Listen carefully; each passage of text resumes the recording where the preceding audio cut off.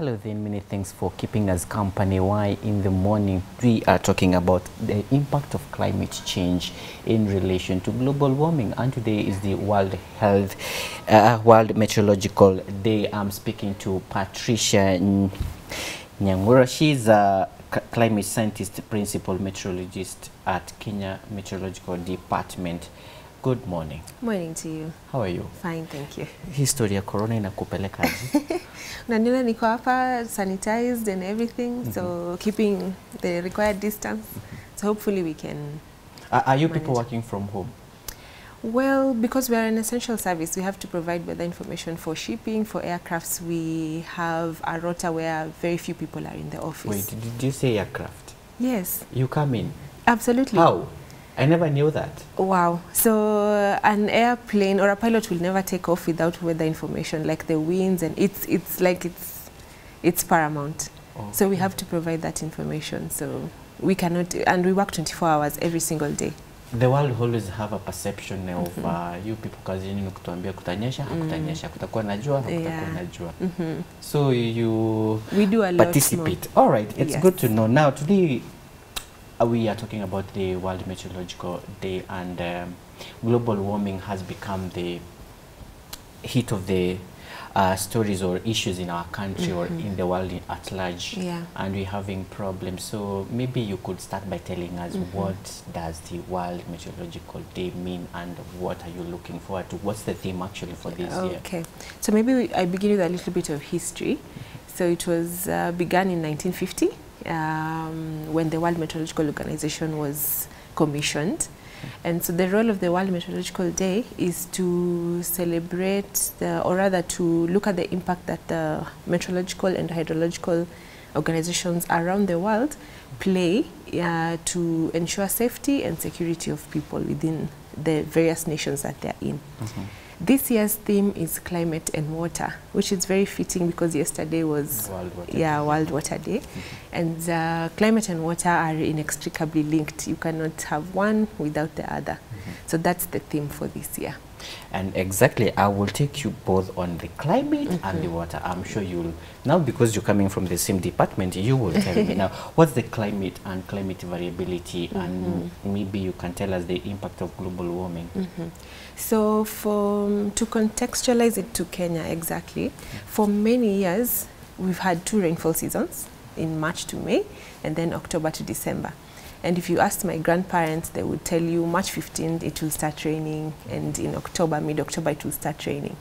But in more recent years, we're seeing quite a change from that.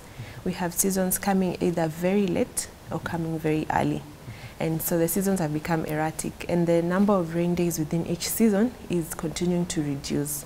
And we have more intense storms, we have more droughts, and this we can all attribute to our changing climate. And what would be the contributing factors to all these changes? Well, globally, pollution, human activities that lead to the increase of greenhouse gases within the environment is what is causing the global warming.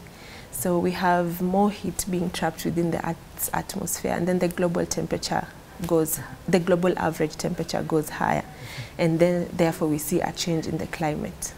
Over years I've heard of global warming, there are emissions, there are this. What has been done, or what is being done? A lot is being done. From our perspective, especially from the National Hydrometeorological Centers, we produce a lot of research into how climate change is affecting various sectors, and how pollution is continuing, and what we expect in the future. And that is the same with the entire global scientific community. So we produce that research. And then people use our research and apply it into various aspects to either mitigate or adapt to these changes. And those who are mitigating, their focus is on reducing the emissions of greenhouse gases, which in turn will lead to reduction, or rather slowing down the process of warming of the environment. And those focused on adaptation look at now that it has changed, and these are the things that we're seeing. What do we do now to be able to cope with the current conditions, which are very different from what we are used to? So there's a lot of effort that is actually being put in place. But okay, I appreciate the efforts that are being put in place, but also we have companies or industries coming up day in, day out. They are there. We will have ideas. But of course the emissions will continue. How other way can we maybe mitigate this other than the research and everything that has been done? Is there anything that can be told of these people? Because if you want to come up with an industry or any building, you have the authorities to approach and what they will tell you. Then why do we have continued emissions in our industries? Well, one thing I would say is it would be useful to use renewable energy as opposed to using maybe fossil fuels, which is what leads to higher emissions. And that's the push. Like even in Kenya, I'm not sure if it's enforced, but there should be subsidies on probably like using solar energy to run industries. And that should help because renewable energy does not deplete the Earth's resources. And if we use the sun, the wind, and even geothermal power, it should be helpful. Some countries have measures where they have a capping system for the emissions that you can give. And so that gives a bit of a leeway for industries to work within. We can emit just up to this much, and if we go beyond it, then either we have to pay to emit, or you are prosecuted, for example. But I don't think that has reached most of African countries. Yeah, because I wanted to ask you, where is Kenya and when will Kenya get there? Kenya is doing a lot. Okay, I wouldn't call it a problem per se, but we're really doing a lot. Like the Ministry of Environment, this year and last year, you've seen a lot of tree planting going on. And it's very important in the fight against climate change because trees take away oxygen from the environment. And that is, they're called sinks. The ocean and the forest are sinks of carbon dioxide.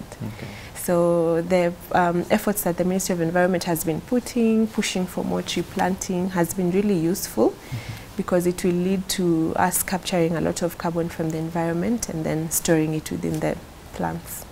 All right, you have mentioned of the Ministry of Environment, so you could say we have the political will. Yes, from our Cabinet Secretary, he's the one who's been spearheading this, so yeah. All right, now we have heard of the typhoons, the cyclone Idai that was in Africa the other day, so what other extremes are there from the changes of climate and maybe the weather? So how cyclones form is because of intense heating of the oceans.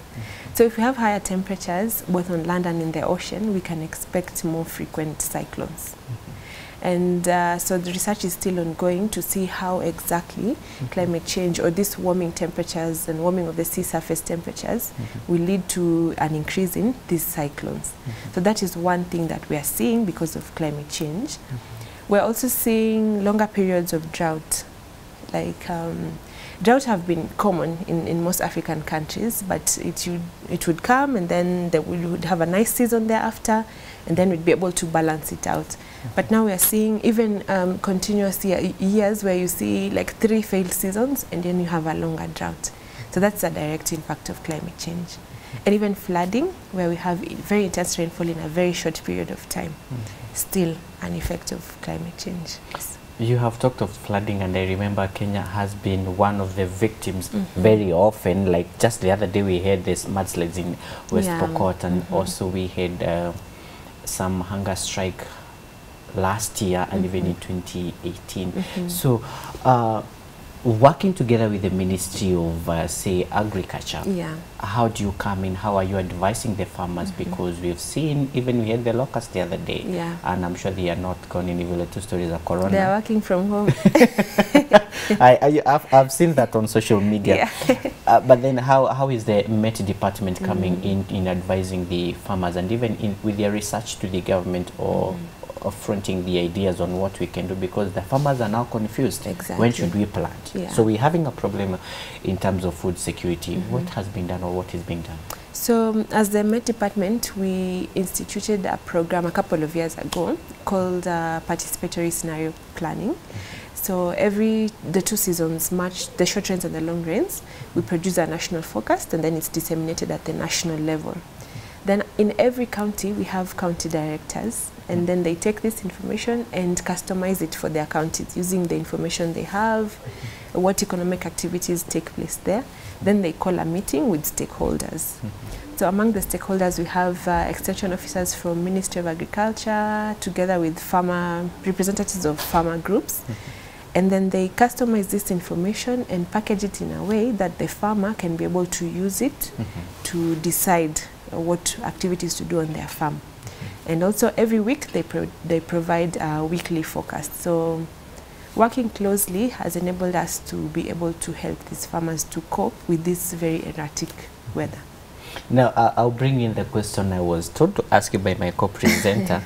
Why do you tell us it will rain and then it fails? And I will ask you a question back. Most people tell us that we say that, but where do you get your information from? A Met department. We trust you people. Through what channels? What you will front the medium and maybe what you will put on your pages. If you are told that it will rain, brace yourself for longer rains, then boom, jua. So well, what happens? So the climate change has destroyed the Not exactly. The biggest problem we have with our users is access to information. Like if I asked a random person if they realize I'm a meteorologist will say exactly what you've asked. And if I ask them, give me an example of a day where we said it would rain and it didn't, they really don't have an example. So it's a stereotype and it's the world over. But if you look at our statistics throughout the past couple of years, we have a very high hit rate of, we say it will rain and it will rain. One of the things that maybe would be a challenge is forecasting at a point. Like Nairobi is really big. So if you give a forecast for Nairobi and say it will rain, parts of Nairobi will have rainfall and others will not, which is very common and very normal. So if it doesn't rain here, you'll say we lied to you. But if someone who is in downtown and it rains, we'll say at times you will say Nairobi and its environs, then Nairobi doesn't, the environs does. Rain, yeah. We still got it right still. So is it a way to dispel the surety of people will not hold you accountable, or it's the truth? Not exactly. It's the truth. Plus, it's the science of weather forecasting. It's probabilistic. It's not an exact science. It's not.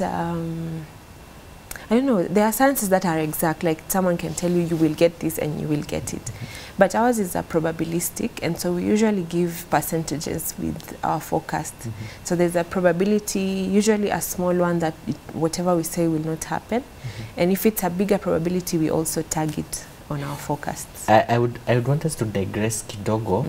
Now that you tell people it will rain, it doesn't rain, and then you people are bashing you maybe on your pages on social media. They are saying, oh, tuliambiwa, look at them. As in, how does it impact your workability and performance? Not really much, because we understand our science. So we understand that it is probabilistic, like I said. So of course, it can be discouraging, especially if you're a new meteorologist, and so probably you're starting to learn how to interact with the public. But because we fully understand that it's a probabilistic science, we don't expect it to exactly. It's not 100%. It's not exact. Yeah. All right. Now, do you think the public, now if we may bring in the issue of water, do you think the public knows or they are aware of the importance of managing and protecting our water sources? Because the other day we had a problem with people invading Mau and other catchment areas. How are you working closely with the Ministry of Forest and Environment to ensure even the public are aware of the importance of their water? So we really try our best to raise awareness, and we do it mainly on our social media, and when we work with our CS, when he goes planting, we always accompany them. But the greatest onus for this falls within the ministry, within the water department, and a lot of people sometimes separate the issues in that when they're cutting trees or doing these activities that lead to reduction of water, they do not link it to their lack of water a few months down the line.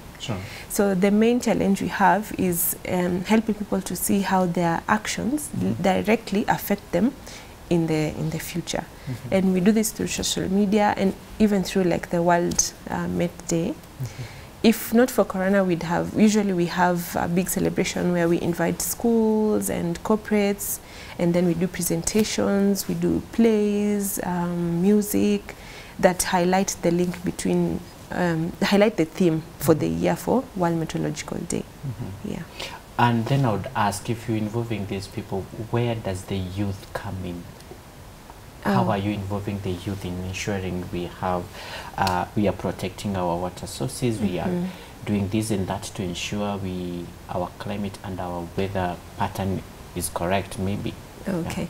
So directly, we don't work directly with them, but through some programs, we get donors who want to fund some programs, and then so they involve us and bring the youth together. An example I can share is last year we had a workshop with bloggers on social media, but environmental ones and activists. And so we talked to them about the science of climate and climate change, just to give them more ammunition when they are doing what they are doing.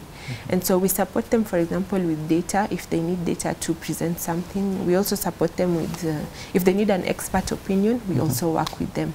So through these donor-funded programs, we are able to work with youth and even disadvantaged communities to be able to equip them to, for example, disseminate and reach people that us personally we cannot reach.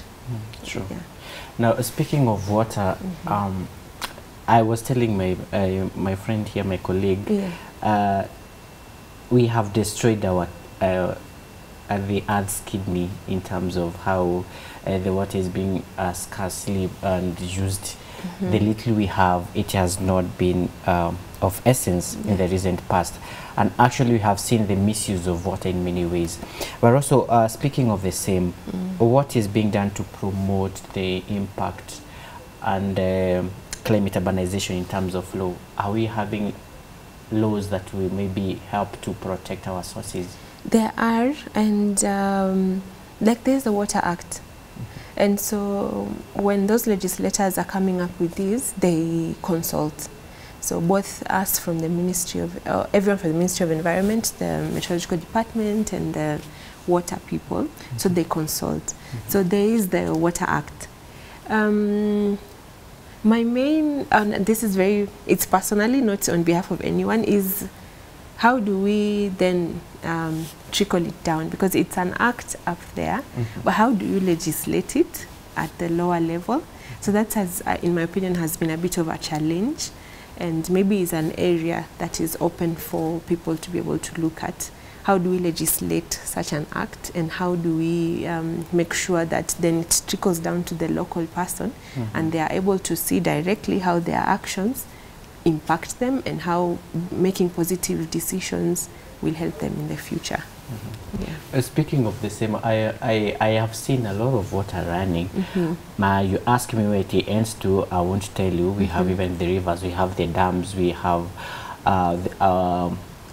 or every other thing that they will say in and Akwamto.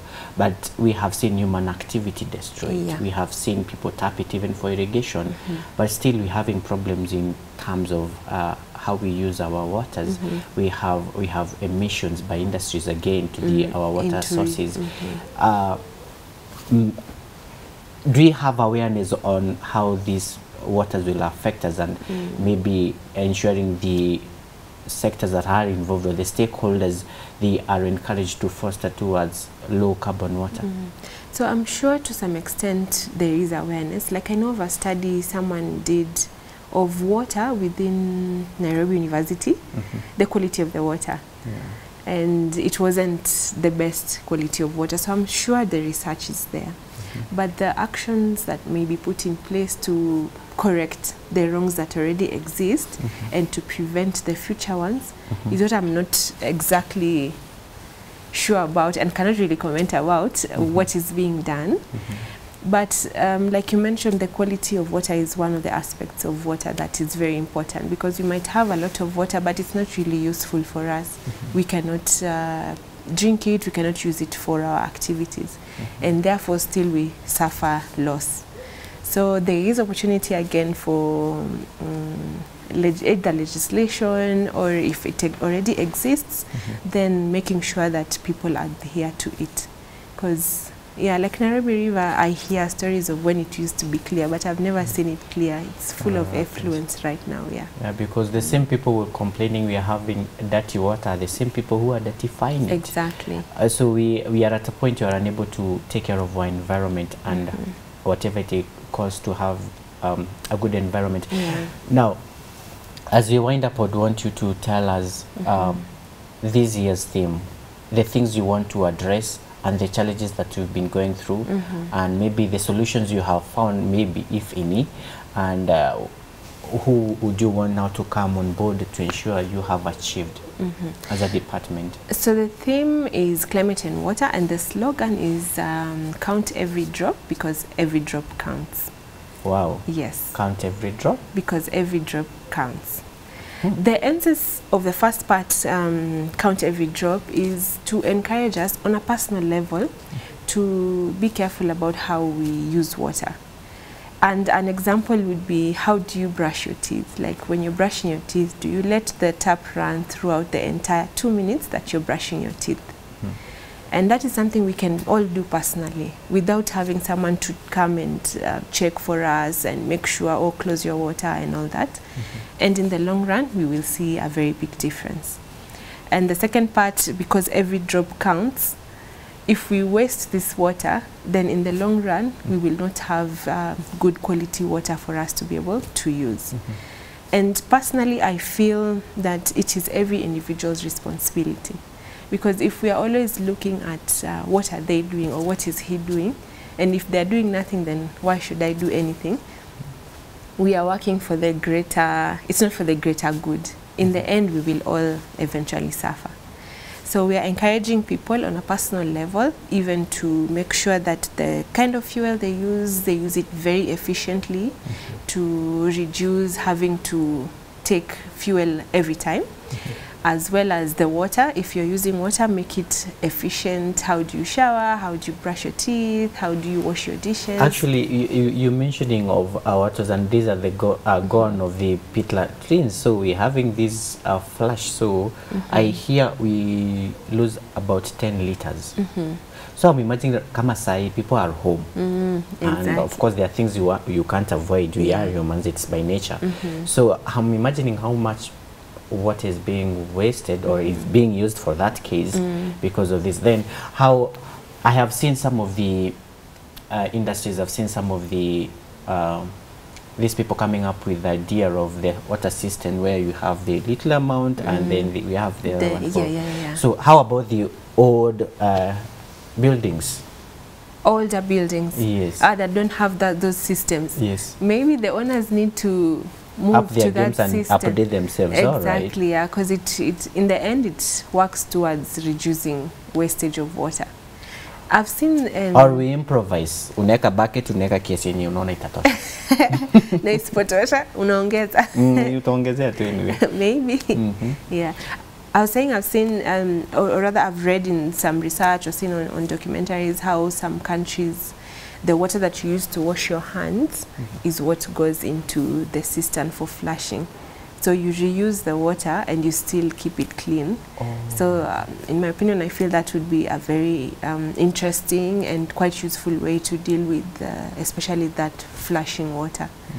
But I've seen it in very developed countries, so I don't know what the infrastructure would be like to be able to enable us to put that into place. I'm thinking even the water we used in our kitchen can be reused. Exactly. Yeah, so it's reused for other purposes that don't require us to either drink it or cook with it. And yeah, I've seen people recycle water. So it could be an area that could be explored to enable us to save on water waste, yeah. So how about the challenge that you people are going through and you need addressed? So as at the Med Department, our main, or what we are currently working on is on better communication. So as to help our users of all levels be able to understand our forecasts and what information we put out there, because a lot is lost in translation. So if we are working with international organizations, the World Met organizations, they train scientists to be able to communicate in a better way, to enable people understand exactly what we mean when we say what we say. And if we achieve that, then I believe we're on the right path towards working better with the country.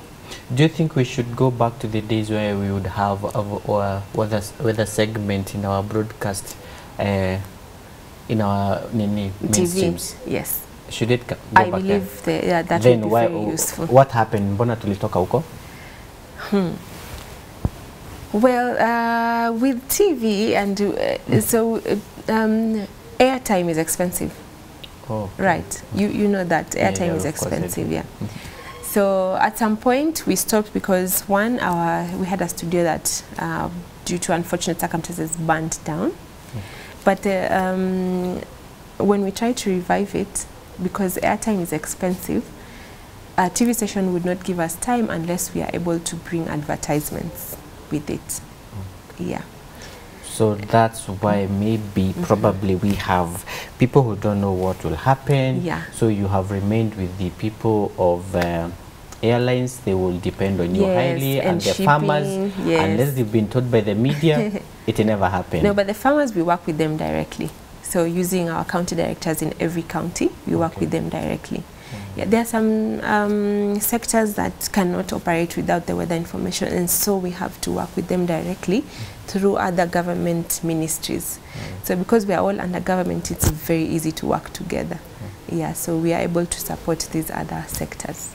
All right, so I'm giving you 30 seconds. This is your camera. Okay. Tell us what you're going out there to do, what you expect, and your final words. Okay. So just in line with the theme for the World Meteorological Day, climate and water, it's important to pay attention to the fact that our use of water really will affect in the future how the availability of water. It might not directly affect us today, but the people who are coming, the future generations, will be affected. So if we can be very careful with how we use water, it would be very useful, and it will be very loving for the generations to come. All right, thank you so much, Patricia. Thank you for having me. Thank you. All right, back home, many thanks for keeping us company, and you've had count every drop because every drop counts. She has been my guest, Patricia Nyingiro, climate scientist, principal, meteorological at Kenya Meteorological Department. Coming up next will be Valentine with the health. Stay tuned. Let's hear what she has for us and what we will learn. And by the way, keep on sanitizing because it is important. As long as you're indoors, you are even safer. So keep us company and learn from us. My name is Dereva Hillary. We'll be seeing you in a few.